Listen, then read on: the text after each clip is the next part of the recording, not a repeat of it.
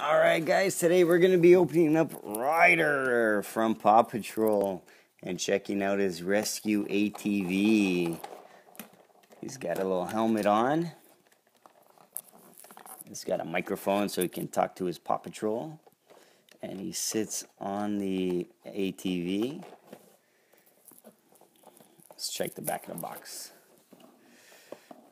Oh yeah, so there's Ryder sitting on his ATV. There he is with his rest of his Paw Patrol. Looks like Chase and Rubble. So that's pretty cool. Let's open it up and test him out, see how fast he goes. Alright, so we open up Ryder on his ATV. Let's take a look at him. First of all, he can come off if you unhook his handles.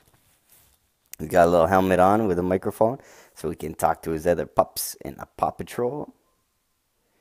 He moves his legs, his arms. And this is his ATV. He's got the Paw Patrol signal here. The wheels move. You can put them back on. Put his arms in the little slots.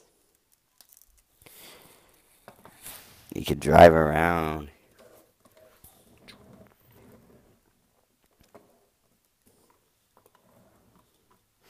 No job is too big.